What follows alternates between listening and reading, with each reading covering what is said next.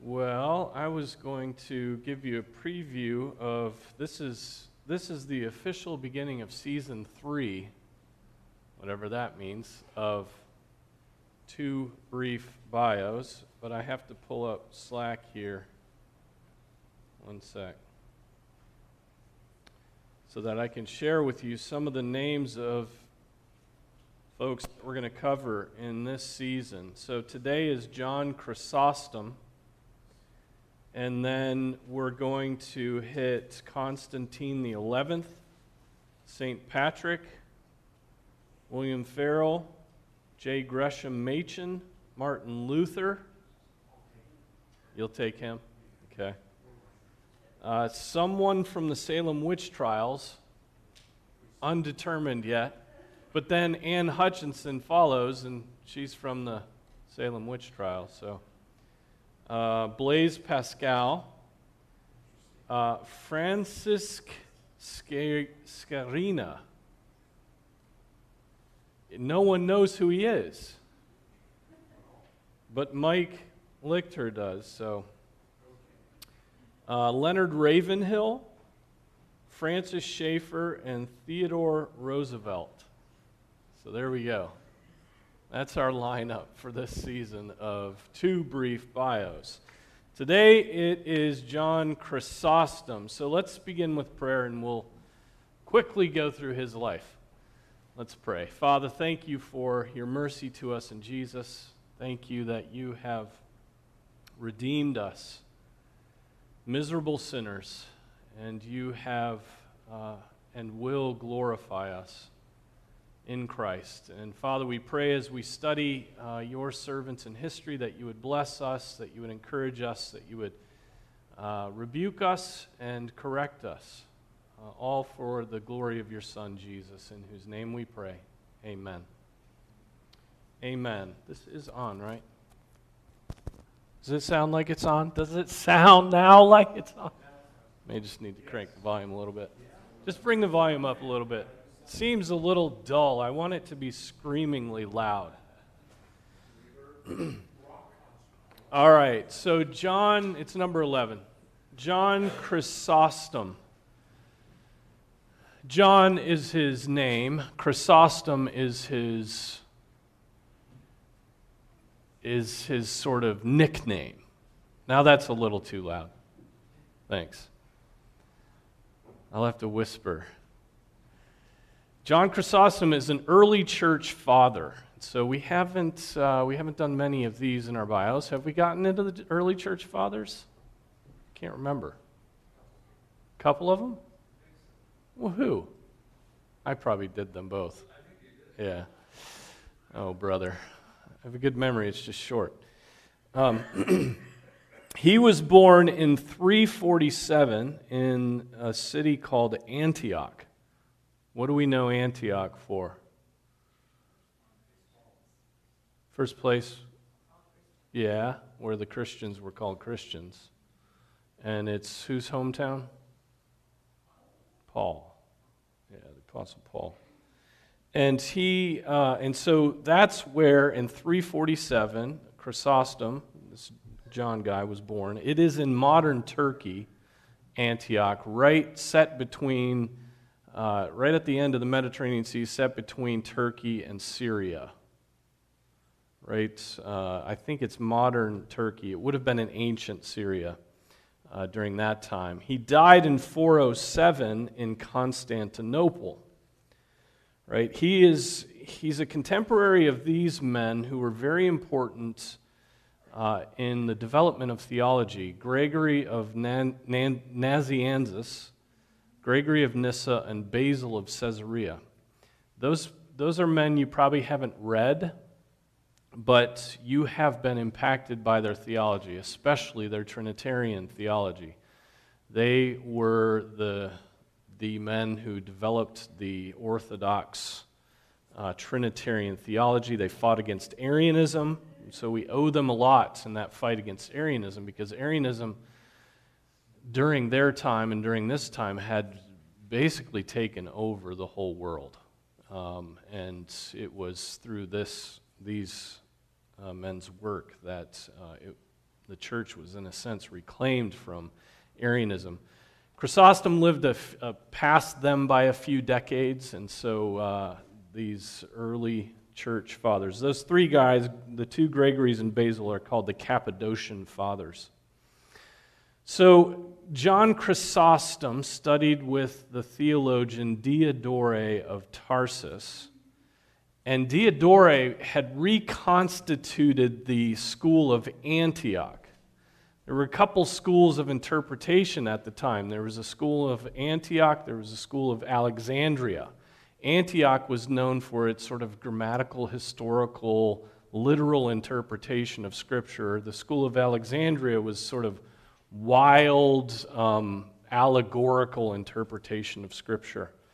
Origen would be of that school, and Chrysostom would have been of the Antiochene school. And so very literal interpretation of Scripture, how we would interpret Scripture. Interpretate is something entirely different. I'm surprised you don't know what it means. And so Chrysostom, that is not his last name. It actually in Greek means golden-mouthed.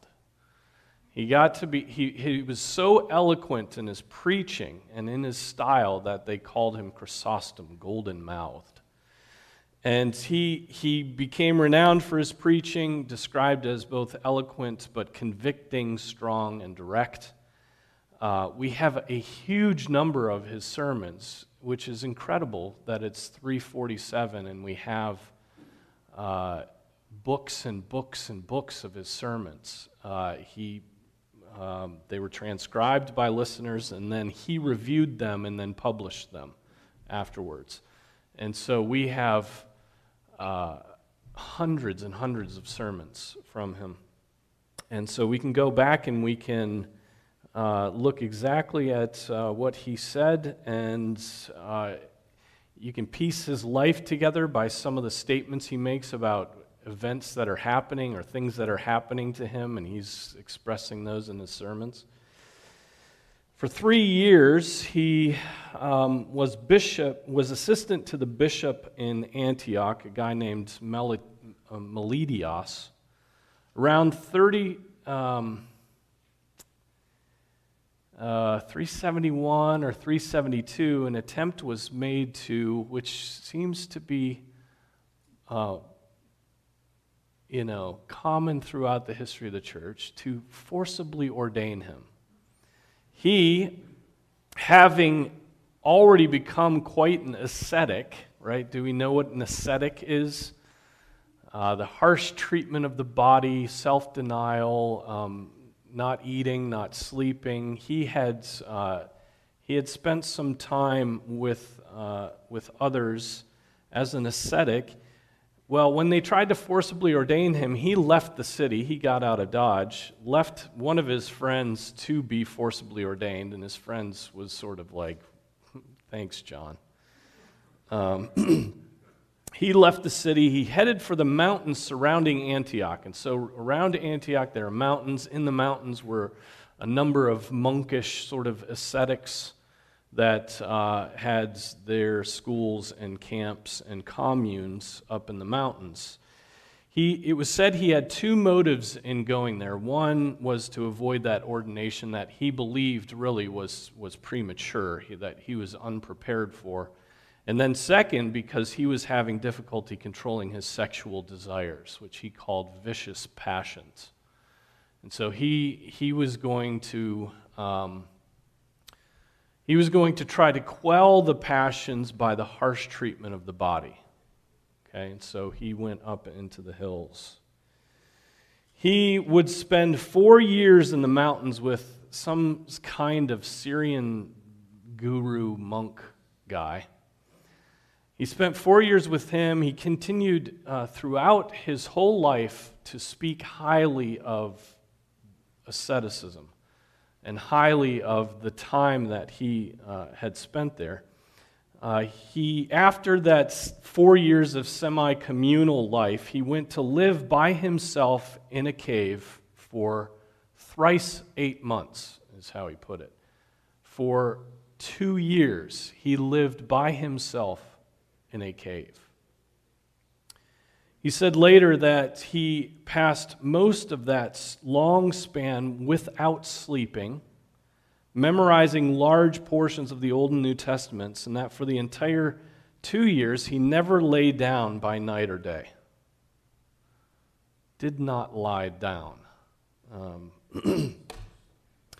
He had a meager diet, he had long fasts, and of course his health would be severely damaged by this time that he spent in a cave not sleeping and eating.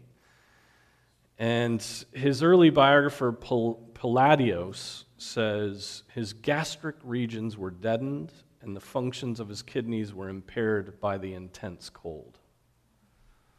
Right? No space heater in the cave up in the mountains of Antioch. No fire, no nothing. He lived in that cave very meagerly without anything. He would suffer throughout his life from rushes of blood to the head, stomach trouble, insomnia, and extreme sensitivity to winter cold for the rest of his life. So what was the deal with neglecting sleep? This was a common practice of the ascetics during this time of the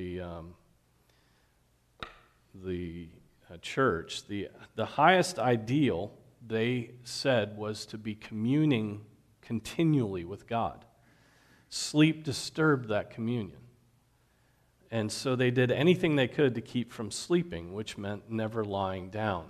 I just can't, sleep deprivation is a technique we use when we're torturing people, right? Sleep deprivation is one of the worst torments that some of you have ever experienced, insomnia or things like this. But this was a dedicated, I'm not going to sleep because it stops my communion with God. And so, very intense commitment to the harsh treatment of the body. And he never repudiated this. He never came to a time where he said, well, this has no power against the flesh. He always spoke very highly of this time and these practices. And he would later, throughout his ministry, he would really take it to the monks that he thought were very worldly and were giving themselves just to the life of the city. And he thought there should have been a little more asceticism in these men. So why did he return to the city of Antioch? So he's up there 6 years. Last 2 years are in the cave. He returns to Antioch because his health was breaking down. He was going to die if he stayed in that cave any longer.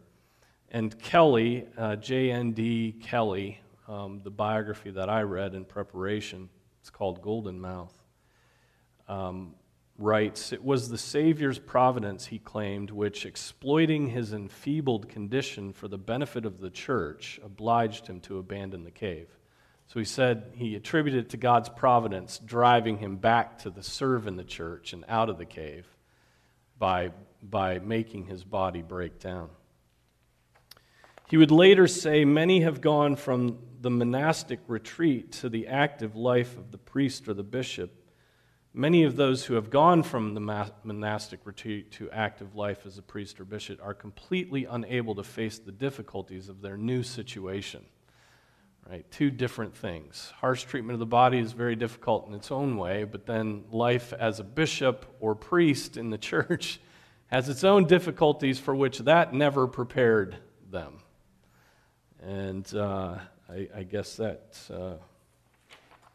2 years alone, you only have to deal with yourself, which sounds pretty awful. He became a deacon in the church, which deacons assisted in baptisms, and they trained the catechumens at this time, and they also did what we would consider to be diaconal work, which is care for the poor and sick. Being a deacon was essentially one step below being a priest. Then he became a priest in 386. He's 37 years old at this time. 37 years old, He becomes a priest.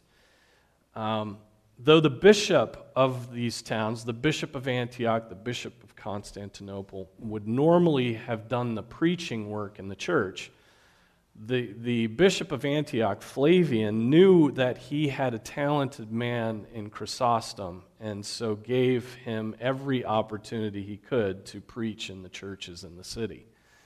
And so very quickly, after he was ordained a priest, he became known for his preaching. He preached extempore. People, it is said, were amazed that he had no scrap of paper or book in his hand, but held forth impromptu something they had never seen before. So completely without anything. And being eloquent in that. I think all of us could get in front of people and speak. But the problem would be getting in front of people and speaking on Scripture eloquently. That would be very difficult without that, without those helps. On Sunday, 21st of February, 387, John harangued the congregation in the old church in Antioch on Paul's advice to Timothy. Right? Paul's advice to Timothy was drink a little wine for your stomach's sake. 1 Timothy 5:22.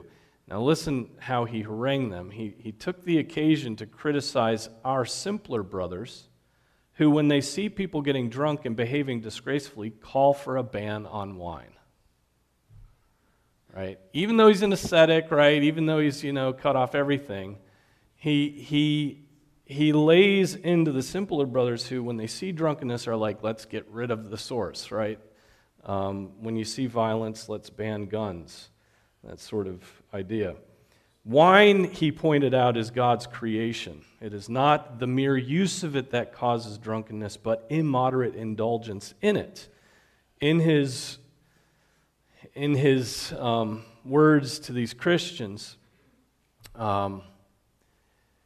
he went on to say, I think he moved from drunkenness on to blasphemy. He said, if they should come across someone blaspheming God, they should rebuke him sharply, if necessary, striking him in the face. And then he said this, make your fist holy by that blow. Oh, man. Yeah, it's great. It's really good stuff. If you come across someone blaspheming God, rebuke him sharply, if necessary, striking him in the face. Make your fist holy by that blow. Stop that blasphemy. So he get a taste for his straightforwardness in his sermons and in his preaching. Today, pastors soften everything, soften even what Scripture is very explicit in. Soften every blow, right? Pull all their punches. Never get passionate about any topic, right? And so very cool, very collected, very calm, and very cold is, I think, our pulpits. I have no problem with him saying what he has said here, especially on drunkenness and on alcohol. As far as striking somebody, be careful. You reap what you sow. But the blasphemy of God, which we take in all the time and hear all the time, we just don't do anything about. We never defend God. We never defend His name. We hear people in our and I'll get to this in a second. We hear this in our movies. We hear this in the stupid tunnels we go down on social media, on all the memes and all this. We hear blasphemies of God, and it just doesn't even affect us at all, which shows you that our zeal for God's name has grown very cold, right? So hear what he's saying here, and take what is righteous and spit out the bones. 386, 387, until 397, he's a priest in Antioch. He's preaching the word. One of his favorite themes and this again ties into what I said. One of his favorite themes was the corrupting influence of the theatrical shows in the city. He constantly came back to the corruption of entertainment.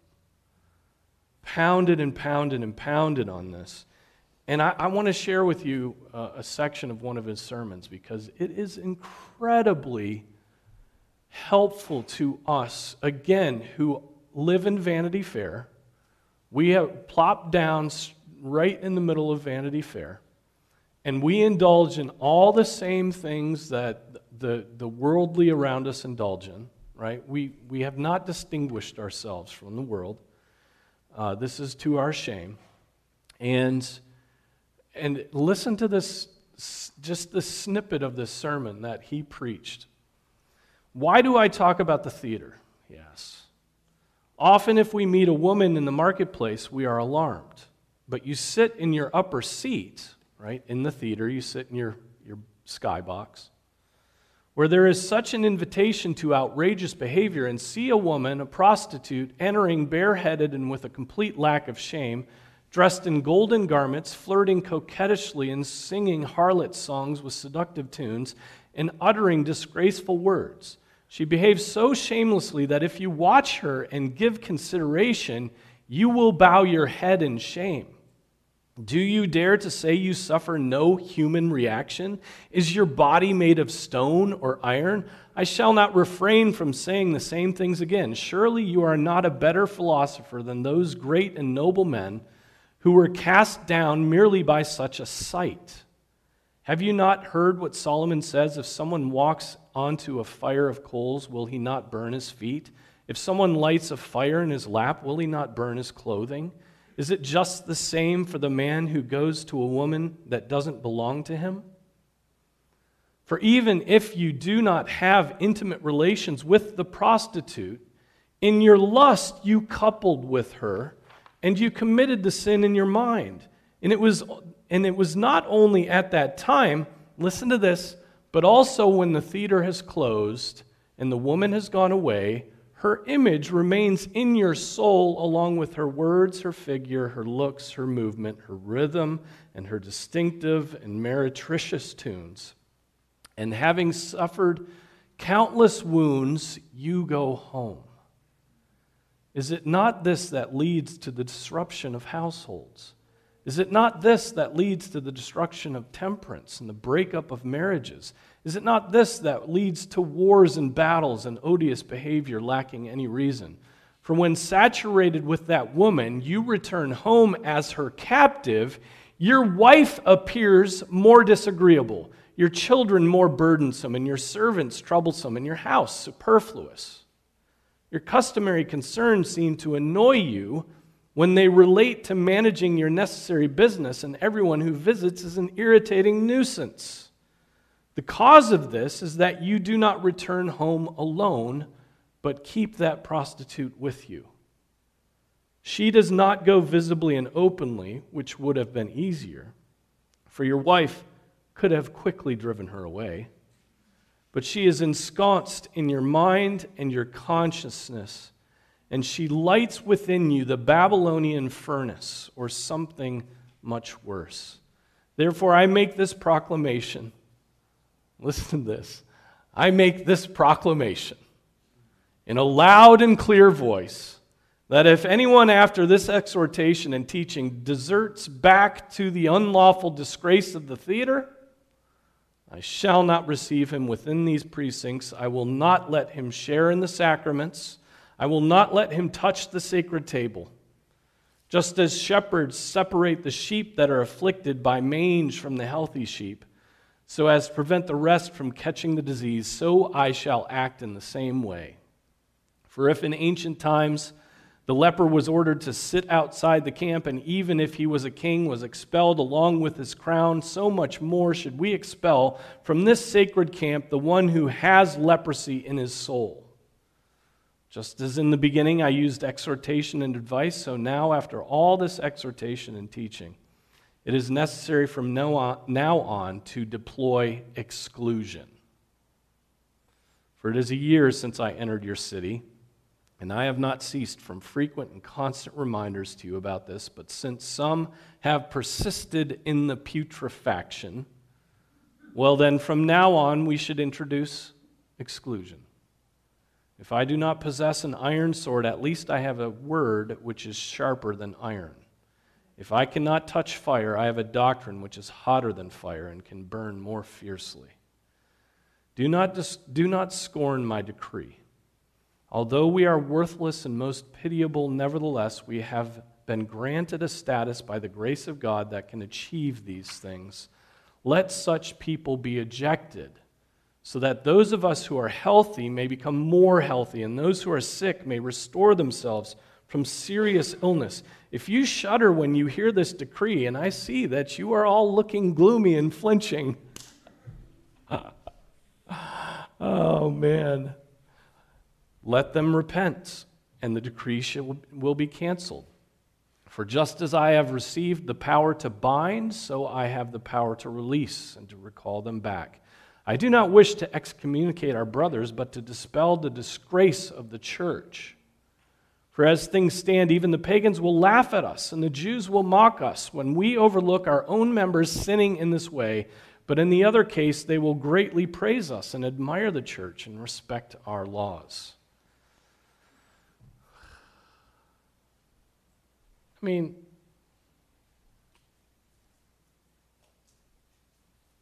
that's good preaching, right? That's good preaching that no church today will allow. Will not. The members of the church will not allow their pastors to preach in such a way, right? Because the sheep are stubborn and don't want to be disciplined. The sheep want to go to Facebook and go down the wormhole, and to YouTube and go down the wormhole, and go to the theater and watch blasphemies and sex, right? And keep those things in our heads. And those are off limits, right, to the church. And that's sort of the evangelical, reformed, Presbyterian culture that we live in. And so preaching like this gets pastors fired. It gets them fired. I decree from now on, you go look at pornography, you're going to be excommunicated from the church. Because we can't stand your leaven. And we don't want the church to be impure. And we don't want the church to be mocked by pagans who know that we're impure. Right? And then, what the sheep then say is, well, where's the grace, man? Where's the grace in that? Where's the grace? Where's the grace of God? As if the discipline of the church is somehow opposed to the grace of God. As if the discipline of the church is somehow opposed to the glorious beauty of the bride of Christ, which is supposed to be pure and unstained and unspotted. Right? Anyway, that example, that whole sermon is rather incredible in his speaking with authority, in his laying out there these, and using his authority, using his capital in the church, and not being afraid to. Now, this has consequences in his life. At the end of his life, everybody is against John Chrysostom. Everybody is against him. So the times don't change, right? There's nothing new under the sun. You preach boldly, and God will make sure you get crucified. Just like his son.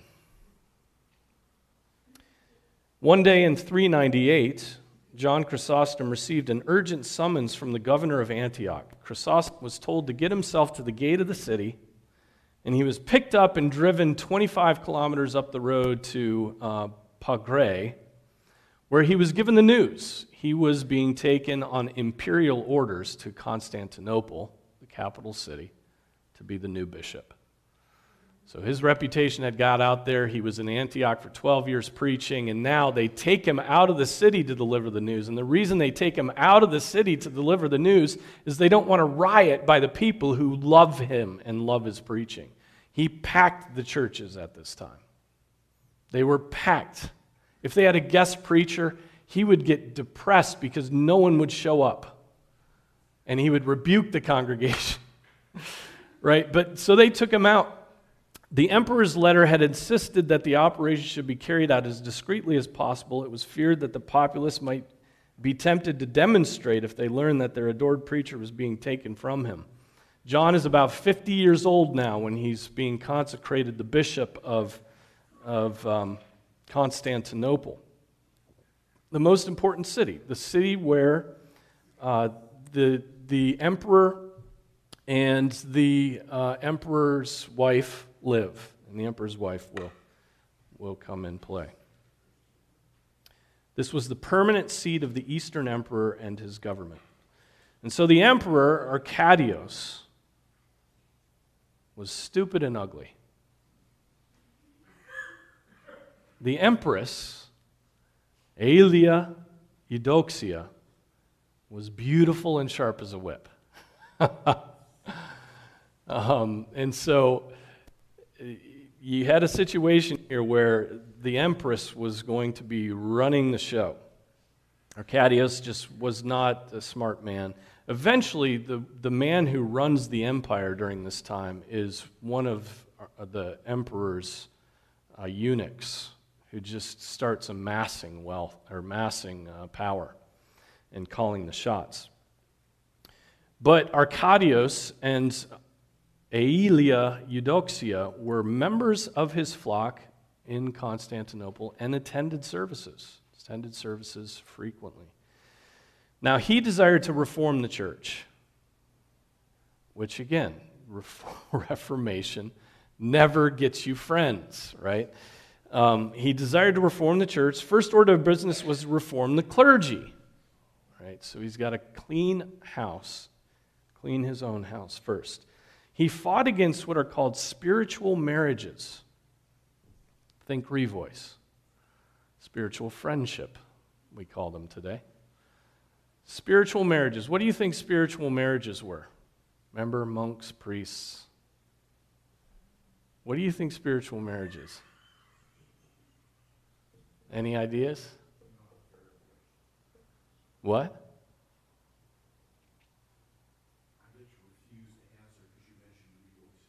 Okay.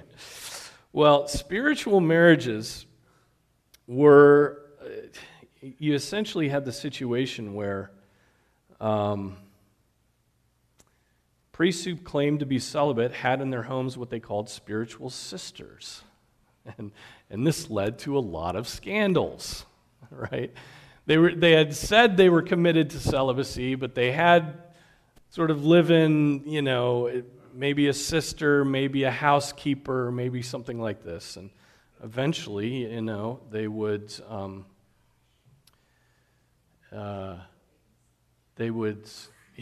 have some baptisms to perform.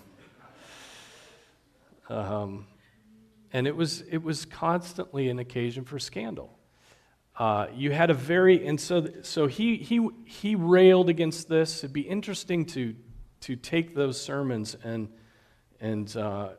apply them to Revoice, because the Revoice movement, which is the gay celibate Christian movement, claims celibacy, but they put forward this idea of spiritual friendship, where two men who are same-sex tempted live in the same household in a covenanted friendship, right? And think that will not lead, it's not going to lead to baptisms, but it is going to lead to sodomy. And so it'd be interesting to see how those apply and see the relationship there.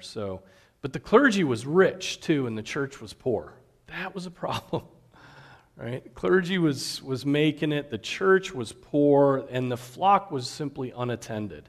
And these were all things that Chrysostom attempted, just like, the Reformers. Just like the Reformers, Luther, Calvin, those guys. The church was rich, and the clergy was a mess, right? And the flock was unattended, and so he's going about the same sort of reformational principles that come in play in the 16th century. he would rail against the rich in Constantinople, constantly railed against the rich. So it was another one of the themes of his sermons. He was always pounding on the rich people. The gold bit on your horse, the gold circlet on the wrist of your slave, the gilding on your shoes mean that you are robbing the orphans and starving the widow. When you have passed away, each passerby who looks upon your great mansion will say, how many tears did it take to build that mansion? How many orphans were stripped? How many widows wronged? How many laborers deprived of their honest wages? Even death itself will not deliver you from your accusers, he would say.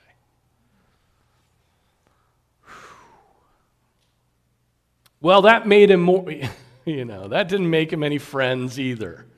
He made a lot of enemies in the city of Constantinople, capital city, rich city, emperor, empress, members of his flock, especially with the empress. Chrysostom, when Chrysostom railed on riches, she took it personally. Of course, she was the richest one there. Right? So she thought that he was singling her out and railing against her. And indeed, he was including her, but not just singling her out. And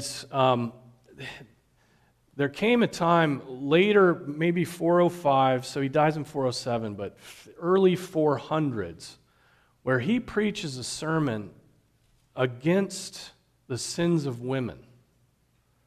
Right? Women are moral agents, women sin, but that is the most costly sermon that you can preach today or any day, right?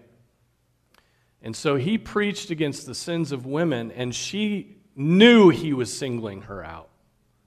And she then did everything she could to get rid of him, okay? And Well, Chrysostom was away in Ephesus at some meetings. She put in a plot in place. When he returned, he was brought before 42 bishops to answer a number of trumped-up charges. This was called the Synod of Oak, and it took place in 403. The Synod of Oak in 403, and he... most of the bishops that arrived there were from Egypt and really had no idea what was going on here. They were just imported for a purpose. And Chrysostom refused to see the synod as legal. He just said, no, you don't have jurisdiction. And all of the bishops had arrived. When all those bishops arrived from various places, they were lavished with presents from the empress. And after his third summons, which he disregarded, he was deposed. There was an earthquake that night, and many saw it as a sign of God's displeasure with their action. He surrendered then so that the city would not explode in violence. He did not want the city to be torn apart. And look, riots and burning down of half the city and burning down of the churches, this sort of thing happened frequently in these ancient cities. And he did not want that to happen in Constantinople. A few days later, after the empress had suffered a miscarriage, she pled with him to return, and he did. But those opposed to him didn't rest, nor did she. Months later, they had other reasons to depose him, and he, again, not wanting the city to implode, prepared for exile, and the St. Sophia, the church, was burned to the ground. Chrysostom then went into exile in Caucasus and took to writing there, appealing to many authorities for his vindication and protection. He would write to Innocent I, the Bishop of Rome. He would write to all the powers and say that I was mishandled here, this is unjust, and looking for protection. But the relationship between the East and the West just didn't allow for much to be done for him at this point. Chrysostom was ordered into further exile to a cold and unknown hamlet on the shores of the Black Sea. On his way there, pushed by the soldiers beyond what he could bear, he became seriously ill. And when he knew death was near, he had them stop by the roadside where there was a small chapel, a small church. He took communion, and he bid farewell and preached his final brief sermon. And his final brief sermon was, "In all things, glory to God. Amen." That's what he said, his final words. And so here's a sort of summary or a contemplation of the work of Chrysostom in one of the history books that I was referring to. It says this: as we compare the lives of Chrysostom and Ambrose over in Italy, Ambrose, the one who taught Augustine, right, doing his own reforming work.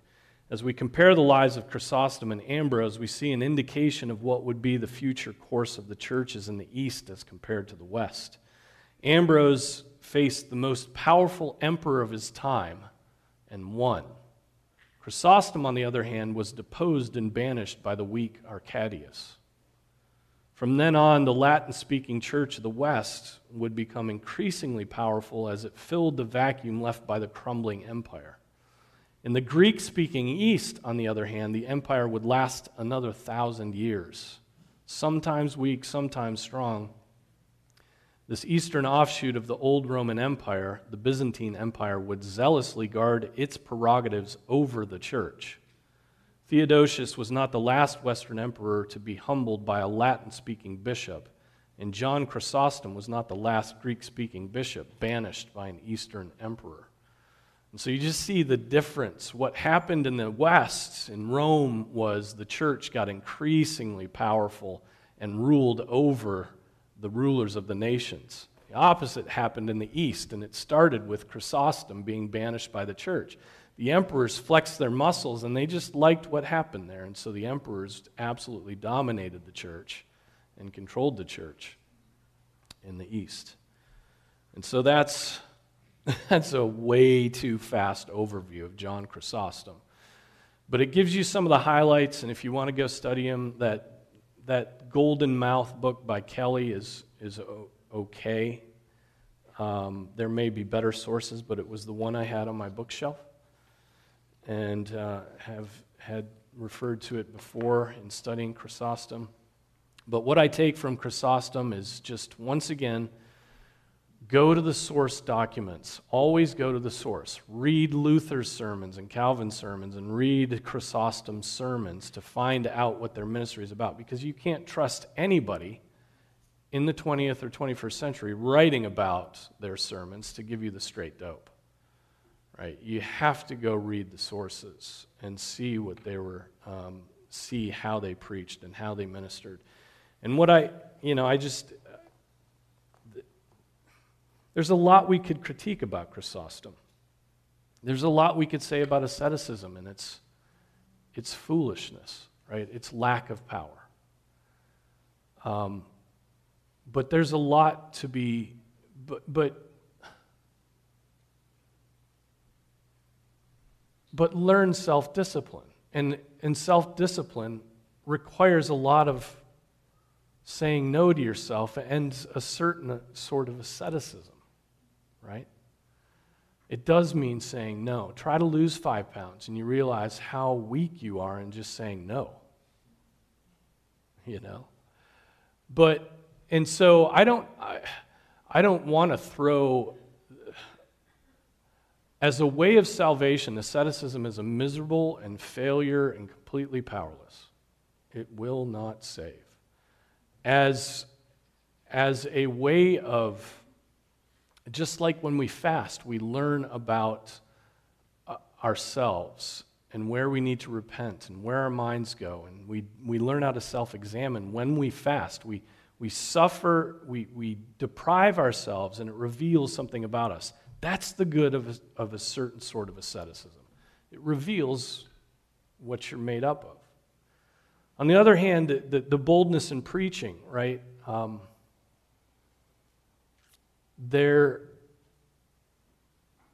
you want to have a pastor who's willing to sabotage his ministry by preaching to you the Word of God as it is, right? Not pulling punches, not protecting himself, not protecting you from the Word of God, but giving you the Word of God and stirring you up to faithfulness. Now, whether or not you should strike blasphemers, I'll leave that to your own conscience. I don't see any direct command of Scripture where we are to do that, although Phineas is a pretty good example. But again, that Phineas was a Hebrew, and that was the temple and tabernacle. You have to figure out how to apply that. But boldness in preaching that stirs you up, and that is something that you should be committed to, right? You should be committed to being offended by your preacher, and then saying, "No, maybe it's me. Maybe he's right. Oh, maybe the Word of God." Yeah, maybe that is the Word of God. Maybe the Word of God said that to me, and this is God speaking to me, and you just use the dope with the bad haircut and terrible beard to speak to me, right? And how humiliating is that? I know that's humiliating for all of us, but that's how God speaks. That's how He speaks, through His Word, through a dope called by ordination to preach in the pulpit. And so Chrysostom was an encouragement to me in that, an encouragement that he went into these big cities. He went into New York City, and he was like, "I'm going to clean house." And he did, and he died because of it. Praise God, Praise God. Another reformer in the church, cast out of his city for doing the work of reformation. We don't have any time for questions, so let's pray. Father, thank you for your word. Thank you for worship. Thank you for this time that you've given to us this morning. Lord, we pray that you would be with us as we worship you, that your Spirit would be active in our minds and our hearts. Lord, that your word would go forth and it would produce the fruit that you have ordained for it. Father, we thank you for Jesus. We thank you that we are able to come to the table today and to feast on his body and his blood by faith. Lord, help us to do so with humble hearts and with joy in you. We pray this in Jesus' name. Amen.